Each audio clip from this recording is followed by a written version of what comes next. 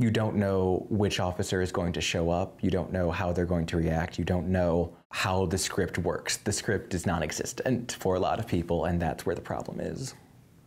It's a dice roll a lot of the time.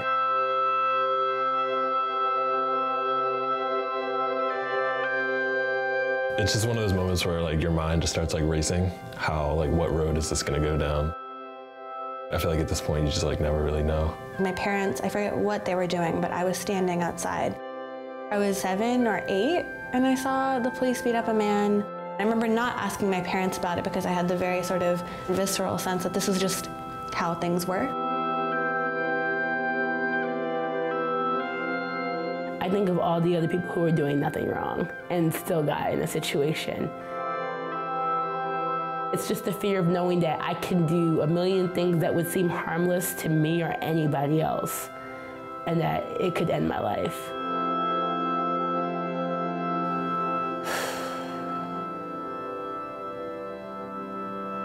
You just look around and realize that the playing field is not level.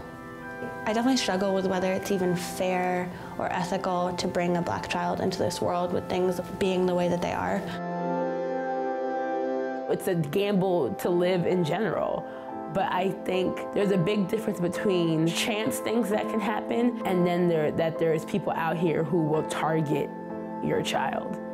You know, they might be part of this ongoing theater of violence without repercussion. I don't know if I have that in me. I can't recall a certain moment where I was like, oh, you know, now this happened, and so now as a result, like, I'm scared. I think just probably witnessing things over time, and I don't think these are necessarily new things, but with technology, we just see them a lot more instantly, and it's definitely intensified.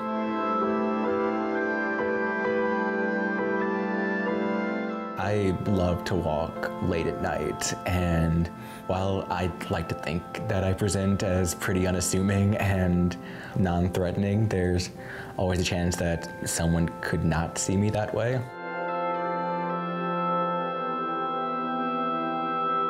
Stay safe, but also like don't let it like change who you are. I don't want them to make us be afraid to love and to have families. All cops need to play by the same rules, and those rules need to be that everyone is treated equally.